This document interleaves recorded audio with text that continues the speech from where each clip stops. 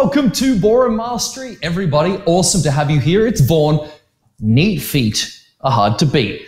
Today I'm going to talk to you about articulation of your feet. This is a really cool and important subject, but if you're not a fan of the page yet, make sure you like the page, like our YouTube channel. Good announcement to make right now. We're just crossing over the threshold of 12,000 on the Facebook page and 8,000 subscribers on YouTube. So thank you for this amazing milestone. If you comment boom below right now and you stay with me to the end, I'm going to pick one of you for a lucky prize for our celebration. Anyway, so in our recent episode, I went through posture mastery. So one of the really important tenements that you must focus on to produce good quality movement and power. We all know in dancing, well, depending on when you've started your dancing journey in quest, that posture is paramount. Now, what is often neglected or forgotten about is footwork. You would be stunned how many people come to my studio and have no idea of footwork. And I mean, like, they're like, you're so advanced, you're so technical, my God, it's just a group class. I'm like, yeah, we're talking about heels and toes. This is nothing compared to what the technique should be. Like, there's way more involved. And so the overarching principle of your dancing revolves around neat feet are hard to beat. Right? So it's meaning that all your musicality, everything that you do to produce incredible movement, to having the control that you wish, and to be able to express the rhythm of the music properly, it starts with the feet. And so you want to think of musical feet. You want to think of articulating your feet. You want to think of these as the paintbrush on which the floor is a canvas, and you're drawing a masterpiece. That's how important feet are. And it gets neglected because, let's be real. If you're really serious about your dancing and you're trying to improve it, and you're a dance floor competitor or you're a medalist and you're like, I want to be like next level in my dancing, you know what ends up happening is you get confused with everything. It's like, oh my God, I've got so much to think about. Where's my center? Where's my balance? What's my choreography? How do I lead? How do I follow? What's CBM? What's my sway? What's the amount of turn? What's the alignment? What's my rise and fall? It's like so much information. Oh, by the way, what about the feet, right? Well, a lot of those principles are related to how your feet work. We just forget about it. And so the better you are in terms of the way you articulate your feet, the strength of your ankles and your feet, the more you're going to enjoy dancing fundamentally. And it is often overlooked. Now, another thing I remember our coach saying when we moved to England to pursue our dream of dancing with being surrounded by the best in the world and having access to the top coaches and really, really studying dancing at the highest level. Our coach Anne said to us, Vaughan, darling, you'd be stunned how many high-level dancers I have to take back to feet because they don't have good footwork. They don't have good foot placement, but their movement is excellent, right? They can move well. But they said for us to get to that next level in their movement, what did they have to fix? Their feet. I remember interviewing Jeffrey Hearn before he left us, and he was a pioneer in Dance Sport International and DSI and in the monthly letter service videos, which for those of you who don't know, were amazing teaching tools when they were around. And I remember interviewing him, and unfortunately I lost the interview, which is a real shame. And he was talking about feet, and he was doing a video with world champions, and he was saying, I said, wow, they've just got such great feet. And he sort of paused and he looked at me and he said, we had to reshoot a lot of things because they were doing incorrect footwork. And they were world champions, reigning champions, undefeated. And it was like, really? Wow. And he said, yeah, but as you improve your footwork, you improve your dancing even more. And I was like, wow, man, so if it's good enough for that, we can all get better. Now, the question then is, what should you focus on? All right, you got to identify the problem to start with. So first of all, where are you weakest? So if your feet, for example, if they roll outward, that's weak feet. If they roll inward, that's weak feet. The muscles are trained wrong. So I have a student whose feet turn inwards, and I said from day one, I said, look, I love you, but I don't love your feet.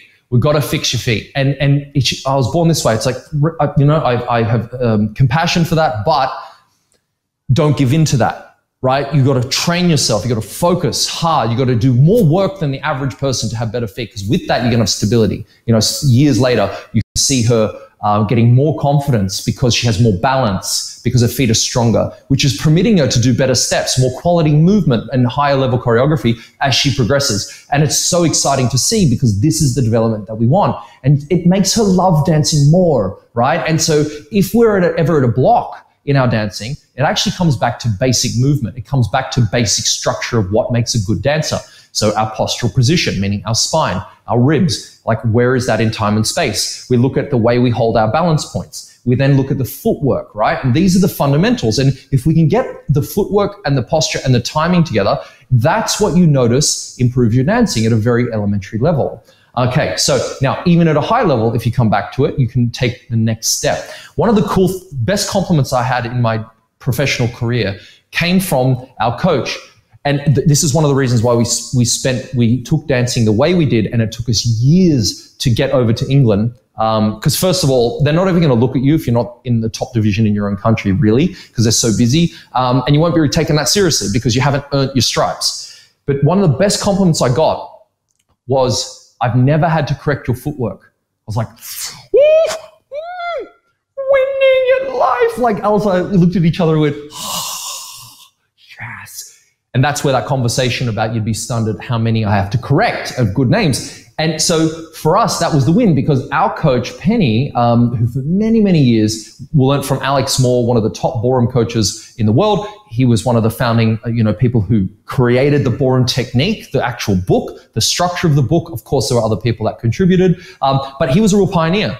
Now, it was always about footwork with him. So for 10 years, she learned from him. And so when we learned from Penny, Penny was like solid on footwork. It was like, your feet stink, not like that. Your footwork, rubbish, right? You've got to fix your feet. Why? Because we realized the smartness of that, the discipline of doing 5 privates a week and focusing, of course, on posture and frame and fixing steps and learning steps and getting syllabus right. But it was always to do with our feet. And we really did find that was our secret ingredient to making our dancing better. Because the more we could articulate our foot, and articulation is the capacity and the ability and the beauty to which you move the leg and the feet, of course, the movement improved as a quality. Now, that doesn't mean you forget the other principles. If your posture, like we talked about before, that muscular chain, if that collapses, then when you go to move your feet, like you can still move well, but you're going to find it's the least efficient movement and it's not beautiful, right?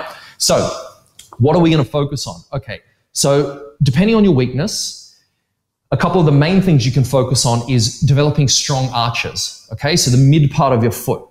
Now, if you can get a stronger arch by doing certain exercises, like you can put a TerraBand around your toe and do curls, but you've got to have long toes, not crunching the toes. They've got to be lengthened and then forward. You strengthen the muscles underneath, and you can do each individual toe. What you want to feel when you dance is to get a rotation. So articulation, let's look at it very simply, that if we point our foot, and I've got ballroom shoes on at the moment, but if I was to point my right foot, I'm not pointing with all my toes on the floor. I'm actually rotating the thigh, elevating the ankle, and lengthening the toes downward in my shoe. So I'm lengthening to the floor, not clawing like a crab.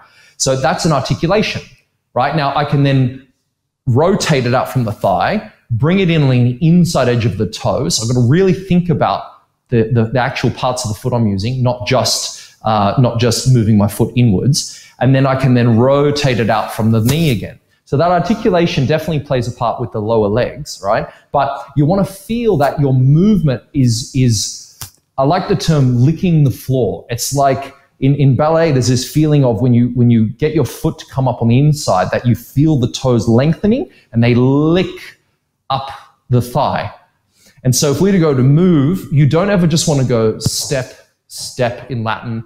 And in ballroom, you don't just want to go, walk, right? There's an articulation. There's a beauty towards the way the feet brush through and then a drive out into a movement.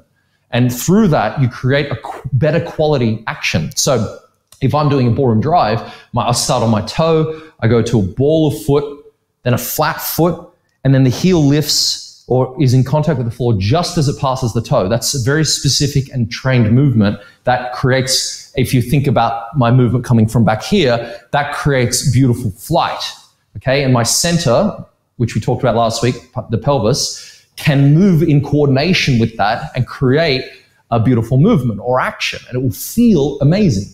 If I'm doing Latin, it's the same thing. It's this midway point is everything. And I'm thinking of that articulation going from the inside edge of toe to the ball of foot. And, at a basic level, you'll go ball flat and you'll move your center. But If you're at a higher level, you might move using an extended walk. You might use the outside edge of your foot and push it a little further, right? But when you finish, the back toe doesn't slide. And what are you doing? You're rotating right out to the inside edge of the toe. And so the point is that you're thinking about your feet the whole time. You're thinking like in Latin, your body rhythm is going to prepare you to move. And then depending on the dance, depending on the steps you're doing, there'll be a certain action your body produces. Like, for example, in rumba, you will settle your body weight from your shoulder to your hip, and you'll create a hip settling action and a rotation, and that will move you forward, and then you can step. In all of that action, feet, you got to really let those feet come alive. If you're doing ballroom, it's the same idea. Your body prepares, maybe through a bit of a sort of feeling of rising up through the body, not very high, but like a bit of movement where the lady gives you her body, and you release the weight down, well, not down, you swing it up. So as you take that preparation movement, right, you're swinging the feet through the floor and the legs through the floor, but your body weight is now able to fly over into the movement, so to speak. All right, now those are subjects for another time. Part of Ballroom Mastery Academy, we go right into depth on foot mastery, posture mastery, like how to perform, how to train properly and successfully for all of this stuff to work, weight principles, a bit of lead and follow and exercises. So that's part of it. If you're interested, go to ballroommastery.tv. Just get on our email list. Doesn't matter what you sign up for. We'll send out an offer soon when we reopen it.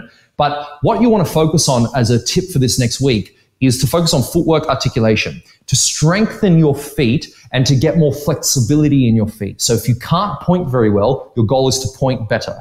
If you are clawing your toes, to lengthen your toes. If your feet roll in, to start to strengthen the muscles up the tibia and fibia, and to really get your calves stronger as well, and to really be aware of having stronger arches. If your feet are rolling out, it's the same problem. You're going to want to strengthen your feet properly. And you can do that through very basic movements, all right? But you have to be aware, first of all, that that's a problem. And the reason you want to develop it is very important. It's so you can enjoy the music more. You can be more expressive. You can have more vitality on the floor, and you can love dancing that little bit more, because isn't that what it's all about? So although we need the technique, and to go back to those people that would come into the studio and be like, you're so technical, just talking only about footwork. It's like, yes, that's not technical yet. It is the reason you're going to be able to dance at a higher level in your own self. You're going to enjoy your movement a lot more, and it permits you the freedom. So whilst technique can feel like, oh, I don't really want to do that, it is what gives you the freedom to enjoy to dance. Okay, so keep that in mind. It gives you the freedom to enjoy and express the movement and the rhythm. Okay, so if you've loved this video, please give it a like, share, and a comment. Visit ballroommastery.tv or .com for a free trainer and planner. And this is Vaughan, and let me know how you're getting along with these tips and tricks and what you're going to fix. Thank you.